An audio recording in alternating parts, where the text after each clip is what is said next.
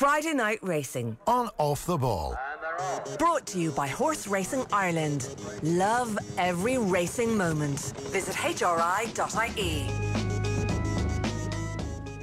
And indeed, you're very welcome along to this week's edition of Friday Night Racing, the first live edition of 2021. Happy New Year to everybody. Happy New Year to you, Johnny Ward. How are you getting on? Not too bad, Ger. Happy New Year to all our viewers and listeners. Hopefully we've a good show, and racing, the show goes on, which is the main thing at the moment. Yeah, you brought big energy to that, Johnny. I hope you're going to bring the same energy to the rest of the year too. It's tough, Ger. It's like, it's cold. It's January, my dry January lasted as far as Saturday, which is the 2nd of January. So, my motivation levels could be better at the moment. All right. Well, look, hopefully everybody's going to get cheered up by spending an hour in our company this afternoon. And a reminder, Friday Night Racing and Off the Ball brought to you by Horse Racing Ireland. Love every racing moment. Visit hri.ie or follow on Twitter at HRI Racing. I'm delighted to say our guest this week is Jonathan Moore, a jockey fresh off his first Grade 1 winner at Leverstown. Jonathan, I'd say you're a bit more excited than Johnny Ward at the moment. Yeah, no, it's an exciting time of year, and it was great to get that first Grade 1 winner under my belt. Yeah, well, look, we'll talk about that in a moment. But this must be the best time of year for a national hunt jockey, where the big races are coming thick and fast, and you're far enough away from the end of year to be able to, if you're not having a great time, to ride yourself into some form, or if you are having a great time, to be thinking, ooh, actually, you know what, this could be the best 4 or 5 months of my life. Yeah, no, it's especially after Leopardstown at Christmas, everything's gearing towards the likes of Cheltenham and the spring festivals, and you the good horses are sorting themselves from the bad horses in all your yards, and it's exciting. Some of the horses have come to the fore in Leopardstown, and some of the horses didn't. So the ones that have come to the fore, you're starting to get excited about them and what they can do in the spring. And like on a day-to-day basis at the moment, if you're not actually going racing, as a stable jockey for Gavin Cromwell, does that mean you're riding out with him every morning, or is it a couple of mornings a week and riding out somewhere else? What's your day-to-day actually like? Yeah, I'm with Gavin 4 mornings a week, and I go into Noel Meade's 1 morning a week, and then I leave 1 morning spare to go wherever the entries may be, or wherever I think I can get up a spare ride. I might go pop into a different yard. That spare day, then that's a marketing day, is it? You go around and remind everybody, hey, look, I'm here, I'm in good form, what's going on, that kind of stuff. Yeah, it's just a trainer you look through, maybe in entries that has a few entries during the week, or someone that you ride the odd spare ride for, you might pop into them there and that spare morning to keep your foot in the door, really.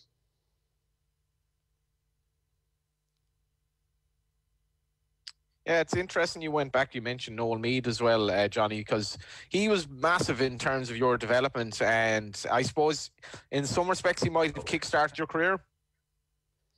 Yeah, no, Noel has been very good to me. I went to Noel, I think I had 10 winners ridden when I went to him, and he gave me, I think my 3rd ride from was Cork National, and it won, and it was favoured as well to put a £7 claimer up for that, and he's given me a lot of big days, and he probably propelled my career onto the next level when I needed someone to do that. What's he like to ride for? Like, you look at we've had Sean Flanagan on a couple of times, and the career that he's had since he moved to Noel, and obviously you remember Barry Geraghty rode from Paul Carberry, synonymous with him. Niall Madden, who retired recently, synonymous with the yard as well. Dennis O'Regan, the real class act in terms of the jockeys that have come through there. Is he a good boss to have when you were with him? Yeah, no, he's a great boss, and like I even go in there 1 day a week still, and I enjoy going in there. He's a great man to give you confidence, and obviously he improves your riding, because I'm twice the rider when I went to him, and I'd say a lot of that is down to the way he kind of brings you along. When you say twice the rider, like how much, why can you improve to that extent? Is it the experience of riding horses, or the experience of riding good horses? Because I guess a promising jockey can become a bad jockey if he just doesn't get the run of the green in terms of the yard he's in or whatever.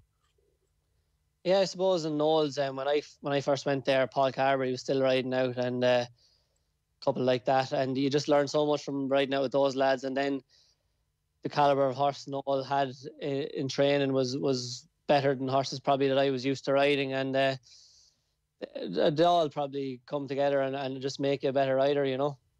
How did it start for you, your County Wexford man? No more than Sean, who we mentioned there, and there's actually a lot of racing in Wexford, particularly kind of the point-to-point scene. But was it something that maybe you thought your size was fitted towards doing, or was it something you got into early? Well, I grew up on a dairy farm down in Wexford, and we've horses on the farm, and I started off hunting, and I think I first hunted at the age of 5, and show jumping and eventing mostly. Then I progressed through the scene, and I was probably 12 or 13, and I went and started riding out race horses for local trainer Mosey McCabe. And as soon as you start riding out thoroughbreds at that age, or the speed and everything, there's nothing more you want to do. So that's probably when I realised I wanted to be a jockey, and luckily then I stayed light, and that all helped. You mentioned what you mentioned there. That's kind of something I've said before on the show. You said once you started riding horses at speed, there was nothing else you wanted to do. And do you think that, like, if you took 100 kids from all parts of the country and you put them on horses like that, once they could ride, how many of them would be hooked by it? I'd say the majority. It's just anyone that likes a bit of adrenaline rush or anything like that. Once you ride your first thoroughbred up a gallop at speed, I can still remember, and as I say, I don't think it's 12 or 13, and yeah, there was nothing like it at the time, and it kind of gets you hooked straight away. Like that's what you want to do. That's the adrenaline rush you want. How did you get there? Like, you must have known that this was going to be very exciting. So was it like, how did that actually come about? What was the build up to that? To get to a jockey from that stage, or? Well, no. Before you get your first ride, you must go, I want to do that. Like, so you've been doing show jumping and eventing, and then you must have seen the racing, and somebody must have allowed you. Your mum and dad must have said, okay, that's fine, and they must have phoned somebody. So there must have been great excitement about the whole process of getting that first opportunity. Yeah, well, it was actually Mosey McCabe's son, Edmund McCabe, same age as me, and he's a good friend of mine, and I played hurling and football and soccer with him. And one day his father was there, Mosey, and Mosey asked me, did I want to come up and ride out thoroughbreds? And I said, yeah, that'd be cool. And I went down to his yard, and yeah, I rode out that morning. I think I rode 3 lots that morning, and I remember getting home and telling my mother and father, this is what I want to do. The thrill I got off that this morning, and I think my mother probably rolled her eyes up to heaven, and my father probably laughed. But yeah, that's that. I was hooked then. Yeah, because we were. What was it actually like? Yeah, sorry, Joe. Yeah, what was it actually like? Yeah, sure. It was riding like, I was used to ponies that you're going around hunter trials and cross country courses, and you think you're going fast. When you get up on a thoroughbred, half a ton animal, and you're going up a gallop at the speed and the power they have, you're 12 or 13 years of age, so you think there's nothing like it. And yeah, there was a great thrill, and that's how we got hooked. I suppose, when you say your mother rolled her eyes up to heaven, like, I was actually talking about this to a couple of people on the Saturday show last week, in terms of if your kids want to get involved in a certain sport, and we spoke about rugby and other sports. Was it a concern for your parents, considering the dangers involved? It was, yeah, but my mother's a teacher herself, and she kind of always pushed us into something, like, kind of always told us, if you're interested in something or you're passionate about something, she wouldn't get in her way. So she probably didn't think at that stage I was going to progress to be a jockey, but she definitely didn't stand in my way and helped me out as much as she could, herself and my father, Obviously, you've got horses on the farm, and you're not unfamiliar with the care and the what it takes, but it's not racing. It's different, and it's a completely different industry. So how do you go from a 12-year-old with dreams to actually becoming a jockey then? Well, yeah, every school holiday and every Saturday, Sunday mornings, I was going riding out from then on. And then I I probably wanted a way to get out of school to be a jockey. My mother being a teacher, that was going to be quite difficult. So when I was after my junior cert, I went to race at the racing academy in Kildare. I knew that would be a good stepping stone to becoming a jockey. Coming from a background that didn't really have racing, and race was supposed to be a transition year, and I was supposed to go back and do my leaving cert, which my mother still haven't forgiven me for not doing. But I suppose when I finished race, I was light and I could be an apprentice, and I was 16, and I went and got my apprentice license with Gordon Elliott then, and Gordon gave me my first few rides, and no looking back really. But as I say, my mother still hasn't forgiven me for not doing my leaving cert. And when did you start feeling comfortable? Like, so you've done the apprentice and you've got experience in great yards. When did you start feeling like, I actually understand what my role is, what I'm supposed to do? I can be myself at the start line. I can be myself, in the middle of a race when some of the best jockeys in the world are against me. When do you start to feel like, okay, I know what the lay of the land is here? Well, I actually got off to a terrible start, really. I was 16 and I didn't ride my first winner till I was 20. I had 4 years, but through those 4 years, I worked really hard and really wanted to make it as a jockey, to ride winners. And I suppose I rode my first winner then when I was 20, but because it took me so long to do it, I'd learned so much and I appreciated it a lot more. And it kind of took off from me then. I rode out my claim in 2 years then. So I suppose somewhere between 20 and 22, I realised I could make a good living at this.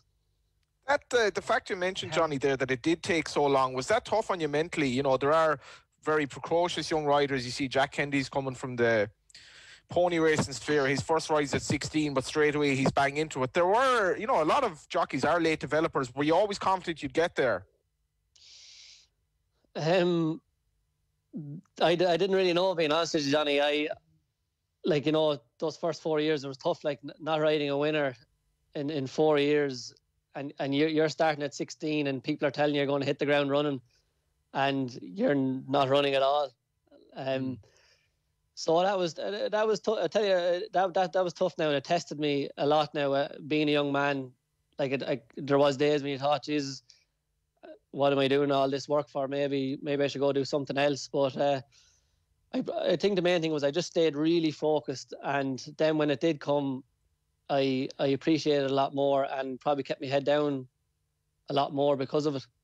I think it's so important as well, isn't it, to be a grounded individual, like Ger and I were as teenagers. That that you have to kind of keep your eye on the job here, because there is a temptation for young jockeys, particularly kids that can be around the curragh, to kind of lose the run of themselves if things are going well or badly. Yeah, no.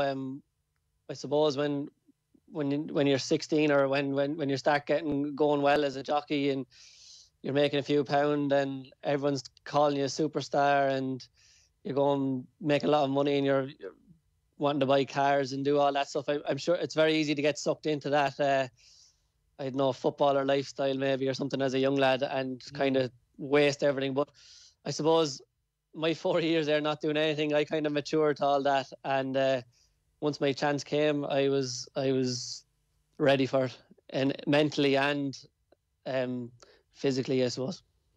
How many races are you talking about here over that 4 year period where you didn't have a winner? If you were to combine those 4 years, how many times do you think you saddled up and actually didn't get a winner? I think I had just shy of 100 rides in that 4 years. So a lot of horses were saddled before having my first winner over a long period of time. Right. And did you get close? Were there seconds? Were there short heads that you were being beaten in? Yeah, I was beaten ahead when I was 16 in a opportunity racing down Royal. I was riding a horse for Colin Murphy in an opportunity in Wexford one day. Looked like I was going to win, and 10 lengths clear going to the last, fell, broke my collarbone. So there was days it looked like it was going to happen, and then when it hadn't happened, you're wondering, was it ever going to happen? But luckily I stayed focused and it worked out. And so when the first win happens, like what is the emotion of that? Relief. that was my emotion, because it was so long coming. Oh yeah, I won't forget that day anyway. Tipperary, I think the 20-something of July 2014. It was a big day for everyone in my house, I think, as well, because I probably had family members and friends that were kind of saying, "Jeez, this lad isn't going to be a jockey at all. He'll never ride a winner." I was getting that the whole time. Yeah. This lad will never ride a winner. And yeah, when I got that, I suppose the biggest feeling was relief. Who was the name of the horse, actually? Coolier Delaloi was his name, for Michael Cleary. That's right, Collar Delaloi, yeah. Yeah. Do you remember much about like a small yard as well? And I guess it was a special day for you, and it's like Michael Cleary to have a winner as well. They're the ones that you would appreciate as well, the smaller stable. Yeah, no, it was great. The horse had never won before, and I'd never won before, and yeah, it was. I suppose he was maybe fancied to run well and maybe be placed, but he actually bossed the race and won really well. And then you ride your claim out quickly, and at that point the confidence comes. But the value of the 4 years experience, I presume, begins to show that you feel like your own skills. What point does the entry to Noel Meade kind of come into all this and begin to give you the confidence that, like, not only are you supposed to be here, but you're going to have a good career here? I suppose I was riding a £7 claimer. I think I had 10 or 11 winners ridden, and I went to Noel Meade. It was actually Barry Geraghty that got me the job at Noel Meade, and I suppose when I went to Noel's, then I started riding a better calibre of horse in all the better handicaps, the likes of the Cork Nationals, as I said, and Leopardstown at Christmas. And I was actually lucky then that season, my first season with Noel Meade, I think I rode 3 or 4 Grade A handicap winners. I won a Leinster National, a Leopardstown Chase, a Punchestown Festival winner, Cork National and Midlands National. And yeah, that kind of all led then to different things opening up, and kind of thought at that stage, might make a good go at this. I suppose as well, the confidence that brings you, that also turns you into a better jockey. Is that seems to be the intangible here when we ask everybody, like, trying to make the point a little bit earlier on, I'm not sure how much of it you heard, like you can ride the ride of your life on a horse that finishes 5th or 6th, but the horse should have finished 10th or 12th, and we don't know anything about that. So, like, your own form and your own sense of what's working and what's not working, part of that just comes from experience, I suspect. Yeah, it is. It's a lot of it is down to experience, but as you say there, it's all about the caliber of horse you have underneath you, and you're riding good horses and you're riding winners. Your confidence is high, and when your confidence is high, in any sport, you start making the right decisions, and that just all leads to, I suppose, you building your career and building your profile as a jockey. Just though, when you are like doing well with Noel Meade, it's kind of it's a bit like, we'll say, if you're doing well for the Ireland under-21s or you're doing well for the minor team, doesn't necessarily mean that the same boss is going to have you for the seniors, for example. And was that how much of a concern was that I as good as I might be doing as a young jockey, it's not inevitable that I will progress, like, in terms of getting a proper senior job? Well, yeah, so that was it. That season, as I said, you're going through your claim and you're wondering, this is great, but I need a job at the end of this, because there's going to be claimers coming behind me. But I was lucky at the end of that season at Punchestown. I rode a winner for Rebecca Curtis, Irish Cavalier, in the Grade A handicap at Punchestown, and because of that, she offered me a stable jockey job with her, which was massive at the time for a lad that was still actually a £5 claimer. Well, this is interesting. So, because to kind of borrow the football parlance again, now you're an Irish footballer who goes over to Britain, like so many have, and now you're an Irish jockey who goes over to Britain, in this instance Wales. Was that hard to move out of your country and to move out of your comfort zone, and how did it go? Well, I actually I actually based myself in Ireland while I was stable jockey to her. I used to fly over and back, even though I was in England 5-6 days a week. I was actually flying over and back a good bit. Because Rebecca was so far down in Wales, it would be just a waste of time going basing yourself down there. So I was flying over and back to mainly race courses and all. It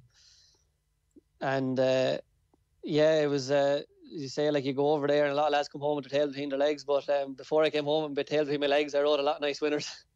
It is a bit of a, it's a daily grind over there as well. That, like, if you're riding, you're riding kind of a lot of ordinary races, a lot of ordinary horses. Prize money mightn't be great, and it's not necessarily the most glamorous thing in the world, particularly if you're going badly.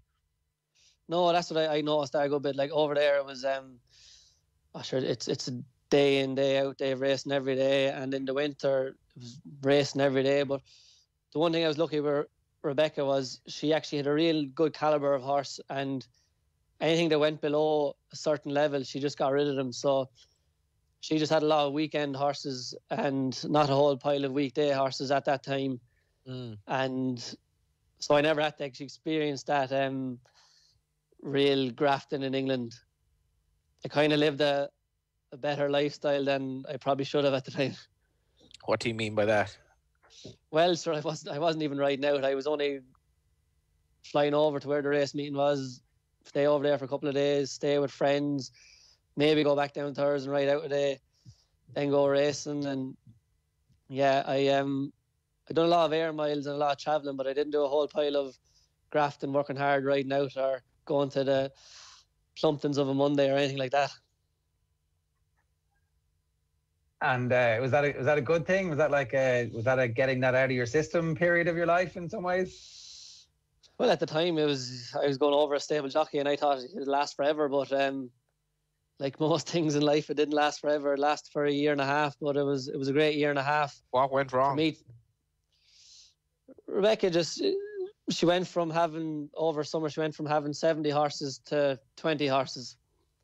And I wasn't living over there, and I was neither here nor there. And Noel was after getting very busy back in Ireland, and kind of came to a stage where second jockey to Noel was better than stable jockey to Rebecca. And that's why I made a decision, I think it was November time, I'd be better off based back in Ireland. But that year and a half I had with Rebecca, like, that was invaluable. I got to ride in a lot of big races, and I learned so much, riding at big meetings, big races in England, Cheltenhams and Aintries, and riding good horses over there. It was a great stepping stone, and I'm forever grateful for, like, the rides and the winners I got from that yard. I do like asking jockeys this: what are the differences in riding in a bog standard Irish race and a bog standard British race in terms of jockeyship? Wouldn't be as competitive over there. You get a lot more room here, and lads are probably, or a lot more room over there. I mean, and lads are probably a lot nicer to you through your races over there. Ireland is so competitive. You don't get an inch, and it's it's dog eat dog when you're out in that racetrack. Where in the UK, I suppose 99 times out of 100, the best horse will win the race, and he'll have a clean run through. And it's definitely easier to ride in the UK, but great fun riding in Ireland too. Yeah, like, we've had a lot of Brit bash and ger with Brexit and all that, but it does go to show the British people in general, they're just nice, mannerly, friendly people, and we could actually learn a lot from them. Don, that's really interesting to hear, though, that the Irish, it's because we talk all the time about the golden age of jockeys that we're now coming to an end of. The last couple of that golden age of all-time great jockeys are just coming to retirement now over the next while, and yours is the generation that's going to have to replace them. So the culture that you've inherited sounds like it is. You said Barry Geraghty helped you to get the job at Noel Meade, so obviously he was looking out for the next generation, and seems like a genuinely nice person. But I would say on a racetrack, him and Ruby and Davy Russell, like, they've got their elbows out, literally and metaphorically. Yeah, well, like, football team or rugby team there, they've whatever 11 men around them, 15 men around them to help them out. When you're out on that racetrack, it's me against you, and that's just that. It doesn't matter if you're a 7-pound claimer starting off or you're Barry Garrity after riding a couple of thousand winners. You're there fighting for your corner, for your trainer, for your owners, and that's the way you have to be. You know, it's an inch wouldn't be given and an inch shouldn't be given. You enjoy that? Well, yeah, that's all a part of it. You know, that's race riding, and that's life as a jockey. You know, it's every man for himself. And listen, when we go back into the weigh room, we're all friends and everything's great. But when you're out on that racetrack, it's every man for himself, and that's how it is. How did the Gavin Cromwell thing come around? Sorry, Ger. Yeah, how did this was the move that kind of, I guess, changed your life. If you're talking about Rebecca Curtis going down numbers at that time, you know, anytime I visit Gavin's, I'm amazed. It's like an explosion of people, an explosion of horses, an explosion of facilities, and you're the top dog there now. Yeah, no, it's like anything. I was back in Ireland a year now at this stage after Rebecca's, and I was riding second jockey to Noel, and I was doing okay. I was tipping away though, you know, I wasn't having brilliant volume of winners, but I was tipping away and working hard.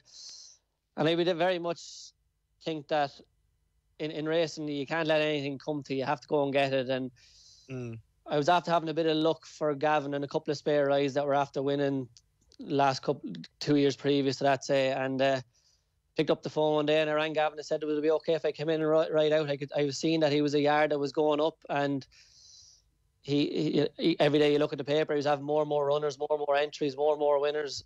So I said, here, I want to try and see if I can get involved in that. So I picked up the phone one day, I rang Gavin, asked him could I come in a day and ride out, and it all kind of went from there. My first ride from then, whilst going in riding out from, was a winner in Fairy House on a horse called Quantit Mental, and kind of all just spin rolled from there. And by the end of that summer, then I was made stable jockey, which was, you know, massive for my career and massive for me, and great to be involved with such a great man and such a great trainer and great place, you know. It is staggering the progress he's made, because like when I first came upon him, I suppose it was the days of Ger's Girl and so on, and I suppose like maybe a lot of racing fans, I didn't know an awful lot about him, but he was frequently described as like the farrier who trains the odd horse in his part time, and now he's become the trainer who sort of oversees a farrier operation, but that's like kind of never mentioned anymore. Like, how has it happened? Well, you can see yourself. You've been in Gavin's place. He's an incredibly hard working man, and obviously he's a very talented trainer as well. And he started getting more horses, and he was getting the results. So when you get the results, when you have the horses, you're going to keep on getting more. And I suppose a lot of owners and stuff throughout the country latched onto him. And yeah, anytime he gets the numbers of the horses, he delivers the goods. So yeah, he's very much the trainer now that has a farrier business, not the farrier that trains a few horses. I think he's a good example as well, that like he would have obviously been friendly with Gordon Elliott, and you know he would have kind of based some of his training regime on him. But I think like we can bemoan a situation in Ireland where Willie Mullins wins everything, and if he doesn't win everything, Gordon Elliott picks up everything else. But it's actually kind of the opposite. It's a bit like the Kilkenny hurlers in that they're driving standards up for everyone else. And I think Gavin's a good example of that, where he's basically gone full throttle into this, and he's developed his facilities to such an extent that there's no ceiling in terms of where he wants to go.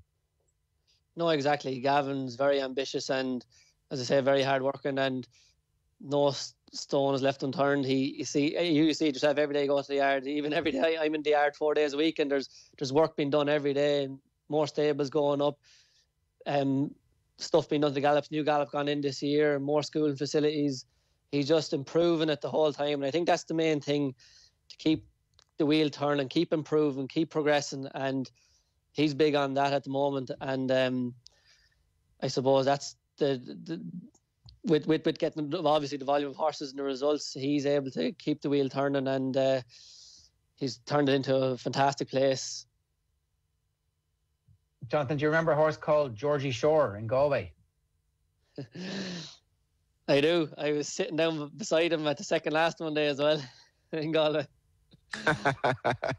Yeah, Georgie Shore, like I sometimes I do wonder about like work getting in the way of my life, because I've never seen a horse that I own actually win. And when Georgie Shore won in Galway, where was I but in the office next to where you normally are, where News Talk have their meetings and kind of clash heads together, watching it with Dan MacDonald as he got up in the line whilst everyone celebrating Galway. There was me having finished my my Saturday shift and off the ball.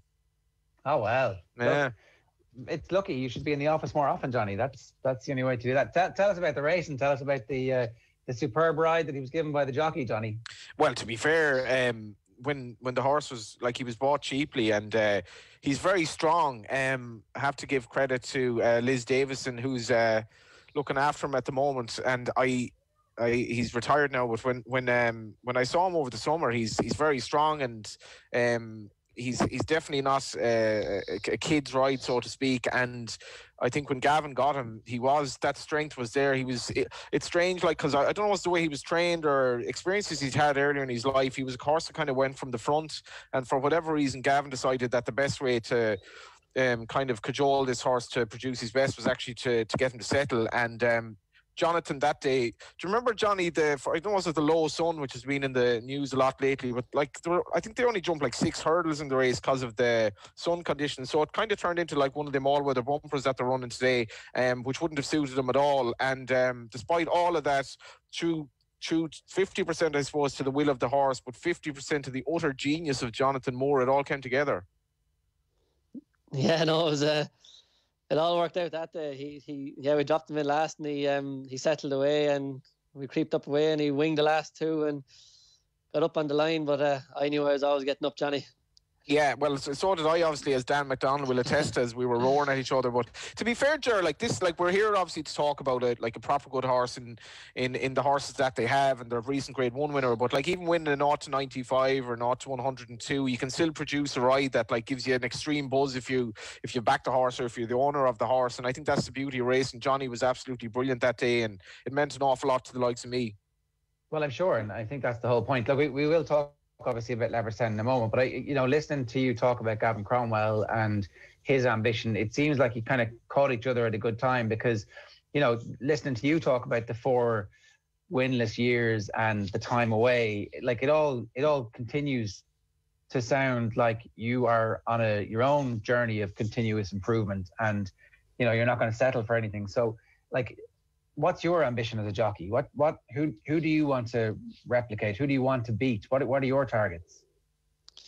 Well, I'm 26 now, and I suppose I've a lot of water under the bridge already, and I just feel like I'm ready to ride. I just want to ride as many winners as I can for Gavin and for everyone, and just I think Gavin's at that stage in his training career where he's ambitious and wants to really spur on, and I'm at that stage in my jockey career where I'm ambitious and want to spur on. And I suppose don't really set any targets, but I just want to be better just be better every year and get better results every year. Got the Grade 1 winner at Leopardstown this year, and just keep going and riding as many winners as I can, and good winners as well. Well, tell us about that then. That's Flooring Porter in the Leopardstown Christmas Hurdle on the 28th of December. What for people who didn't see the race, what was the race like, and at what point did you get victory and kind of realised this is going to happen for you? Just to provide a bit of context before he comes on there, Ger, this was completely the opposite to Georgie Shore in that it was a top-class race, but also the fact that this was literally tactically exactly the opposite. And what to add to your question, how much was it down to the jockey, because you weren't riding a hot favourite? Well, as you see, he progressed through the ranks. He won impressively at Navan. We made a run on him at Navan, and it worked that day. So we decided Leopardstown. Well, first of all, he was supplemented, which was a brave decision from the Flooring Porter syndicate, and Gavin and Phelan making the decision at home. So he supplemented for the race first, and then when the declarations run and all, we could see there wasn't a whole pile of pace in the race, and we said, listen, we'll do the same thing as Navan, make the running, and see how it goes. And Flora and Porter, suppose he ran them all into the ground and made me look okay. Well, if you're looking in terms of, like, you know, I don't like focusing on Cheltenham or whatever, but he's obviously entitled to his place taken on the likes of Paisley Park. But how flattered was he by that performance, or is that the sign of a proper 3 mile staying hurdler who, for me, actually was kind of going away again at the line? Because I don't know the sectionals or whatever. Like, do you think, I know you got a bit of a solo, but like, he's obviously good as well.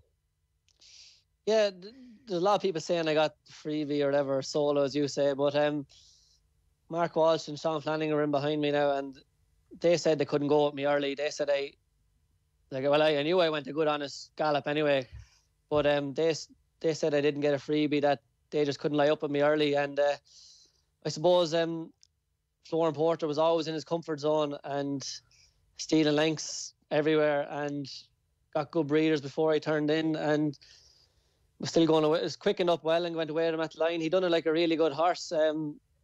I don't know how he'll compare now to the 2 good English horses, but he couldn't have done it any better in Leopardstown. And I think a little bit is taken away from saying that he got a freebie, but I think he actually made the race to test himself, and nothing could go with him more than him getting a free lead.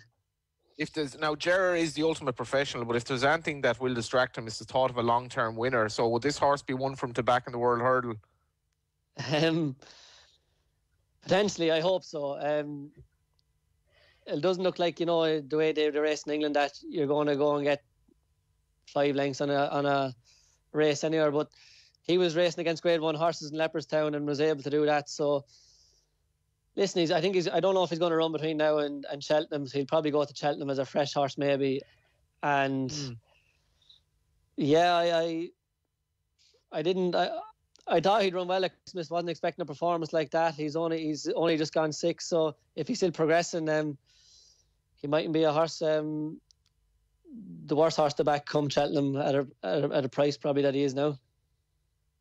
Well, just looking at so there's a lot of talk in the build-up about Fury Road, and Fury Road finished 4th in that race. Sardou Belay finished 3rd, and the Storyteller was in 2nd. So it was a high quality, very small field, but a high quality field. Yeah, no, it was a high quality race. We knew, like, Sir Cider Boule after winning in Cheltenham, and Fury Road only getting beaten by Monkfish or whatever in the Albert Bartlett. The form lines were strong in it, and he wet a top quality field, and yes, he's going over to Cheltenham as a live contender now. He surprised us, so hopefully he can keep surprising us. I was just looking at previous winners of the race there. Click the button, and Apple's Jade won the race the last 3 years in a row, so not bad company. No, it's obviously a nice race to win. I started off by talking about the excitement of this time of the year. Like, how hard is it for you not to get carried away by the Dublin Racing Festival and then to already start thinking about Cheltenham? How do you keep focused on this weekend and the next race and making sure that your form is good and you're fit and you're doing all the right, getting enough sleep and you're eating properly and all that kind of stuff? Well, you see, as you know, like, racing is going every week, and there's horses that are going to be running this weekend, horses that are going to be running next weekend, and horses that are running. So you have to keep focused at all times as you think about your next ride, your next rides that are coming, and you probably don't really start thinking hard about those festivals till they're staring you in the face as well. You know, it's a game where you have to stay focused on all the horses and all your rides, and just keep a distant eye on those festivals.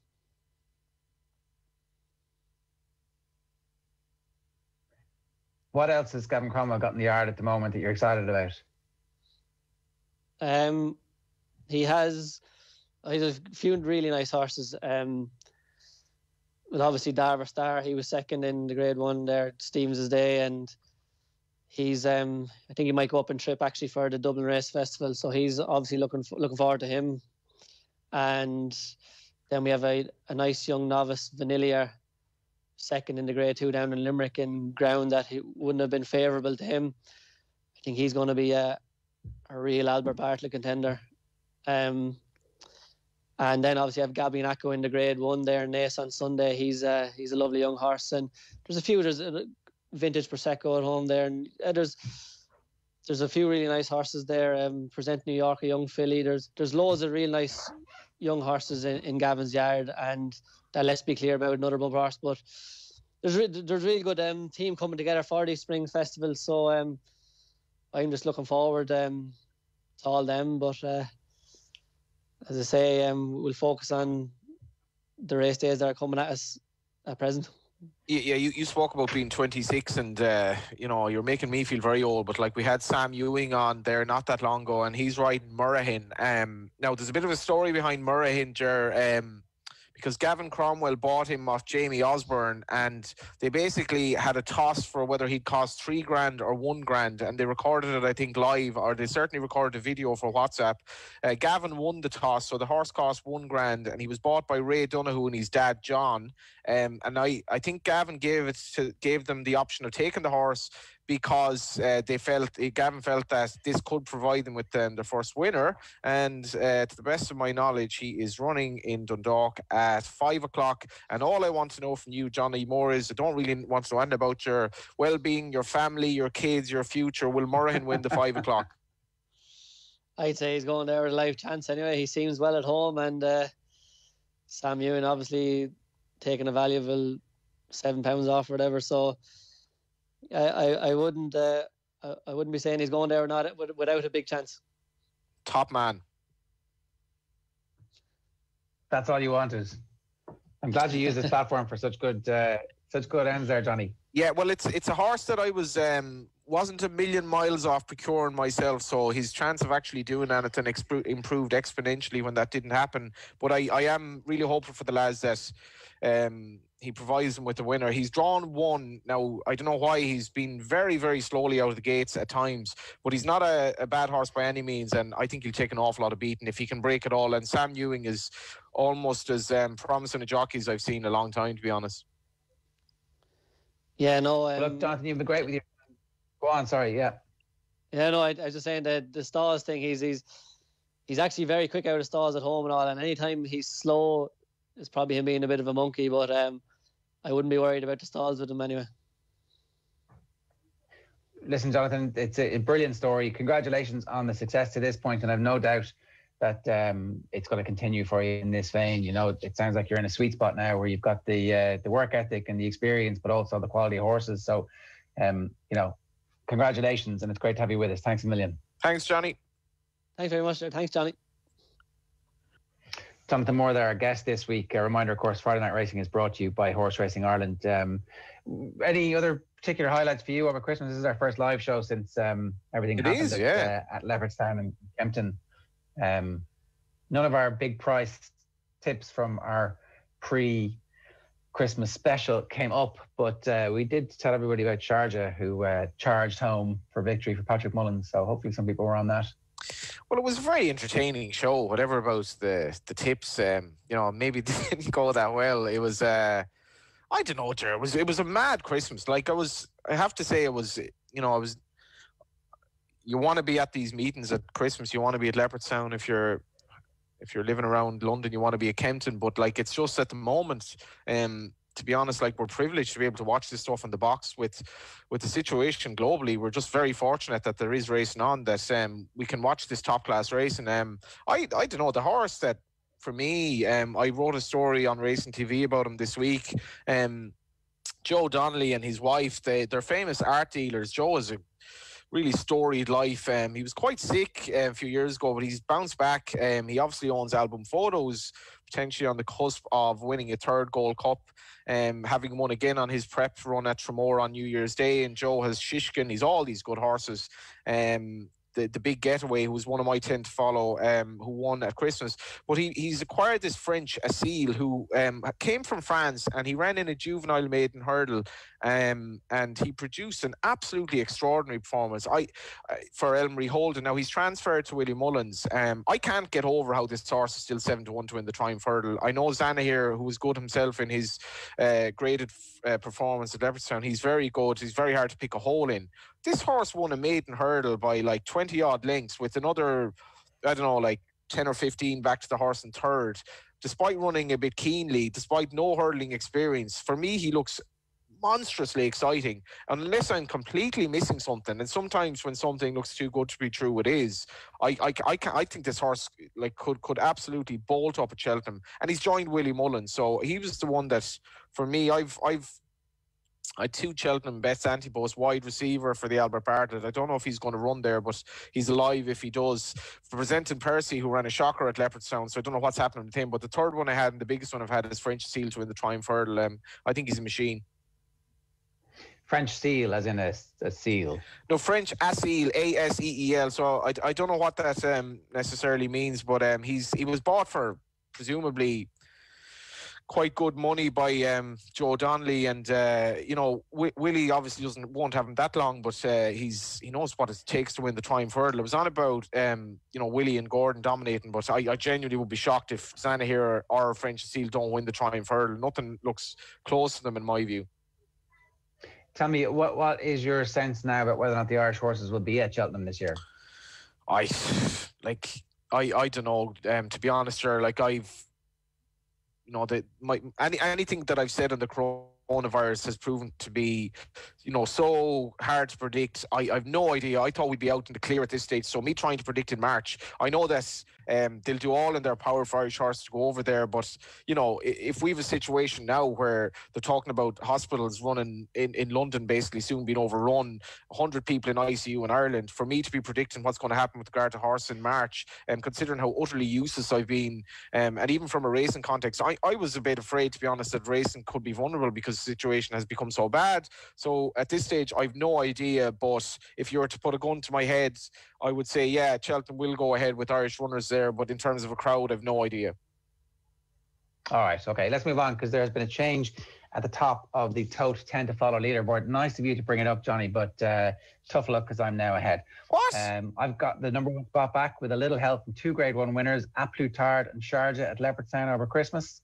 Oh, looks you like Sharjah. We now have a genuine title race, yeah. Well, 2 points. Go on. 2 points. So it's that looks pretty tough. Well, I was looking up my 10 follow list there. Lexter Dane hasn't run, but all the other 9 have all won. So we're actually going. The 2 of us have done quite well, I would say. I'm amazed you took the lead. So there you go. Yeah, we've got the Dublin Racing Festival at Leopardstown next month to look forward to. Remember, any of our 10 to follow winnings will go to the Irish Injured Jockeys Fund. See tote.ie for all the information. And that's pretty much all we've got time for this week's show. People looking forward, essentially, at this point, the best horses are kind of probably in mothballs for the Dublin Racing Festival, are they? Well, to an extent. So Naas on Sunday has its main race day of the whole year.